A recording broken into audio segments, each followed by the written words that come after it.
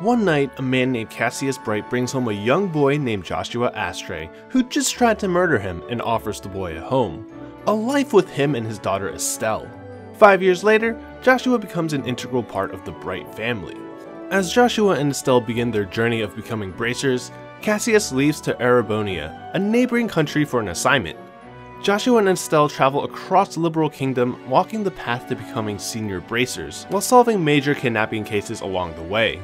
However, a secret organization by the name of Ouroboros was pulling the strings behind all these incidents. Using the newly formed Liberal Intelligence Division under the command of Colonel Richard, Ouroboros manipulated him into forming a coup against the royal government by taking advantage of his fear of Liberl's weakness. All in order to obtain the Oriole, a powerful treasure bestowed upon mankind by the goddess Eidos.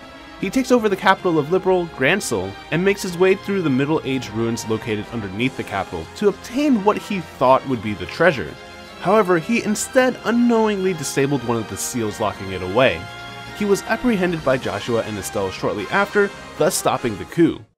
Afterwards, Joshua and Estelle have realized their deeper feelings for each other, but Joshua was revealed to be an agent of Ouroboros with his memory wiped in order to spy on Cassius. He was unknowingly giving away information to Ouroboros since the day he became a part of the Bright family. Later that night, he tells Estelle about his past as well as the return of his memories. After his confession, Joshua uses a kiss with Estelle to deliver a fast-acting sedative so that she can't follow him when he disappears into the night.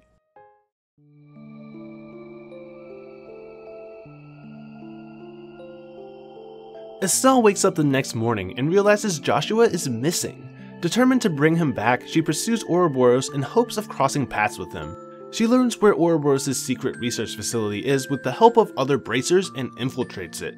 However, this was a trap set by Weissman, the third antagonist of Ouroboros and mastermind behind the incidents in Liberl, which he calls the Gospel Plan.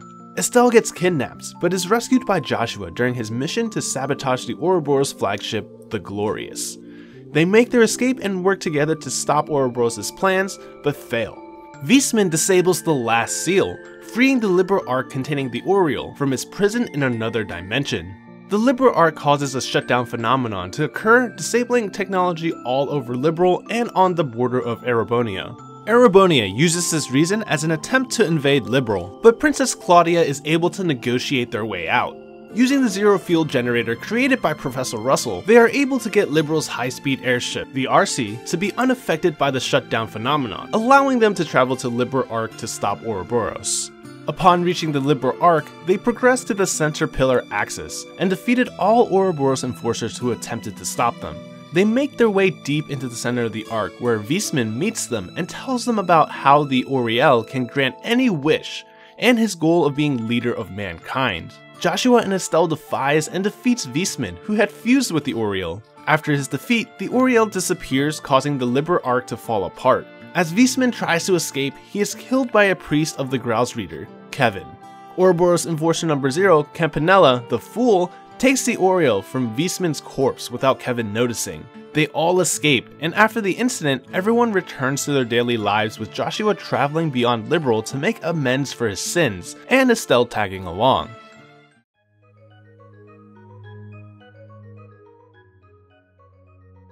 Half a year after the Liberl Ark incident, Kevin has returned to performing his duties as a Growls Reader, traveling across the continent, collecting artifacts. He receives a call that an artifact was recently found when excavating the remains of the Liberl Ark. He goes to Gransel Church, where the artifact was transported to, and is joined on site by a new squire by the name of Reese, who is a childhood acquaintance. As they make their way back after picking up the artifact, they are teleported to a different dimension, known as Phantasma. They begin exploring the area, trying to solve the mystery of this place, and figure out how to return to their world. They find radiant cubes along the way which trapped many allies, and they begun freeing them. They were soon met by a mysterious man called Schwarz Ritter, who serves the master of this dimension, the Lord of Phantasma, who informs the group of the many trials ahead.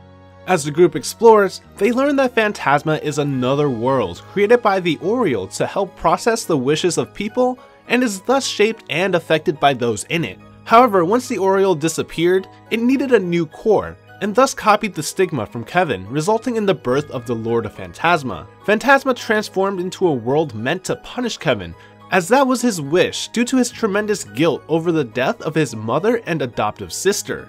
After clearing all the trials, they make their way to the Lord of Phantasma's castle and manage to defeat it. A door is opened back to their world, but with the core destroyed, the world begins to revert to its unstable form. After a moment of reflecting on their growth and experiences together in the Phantasma, they all said their goodbyes and leave as the world crumbles.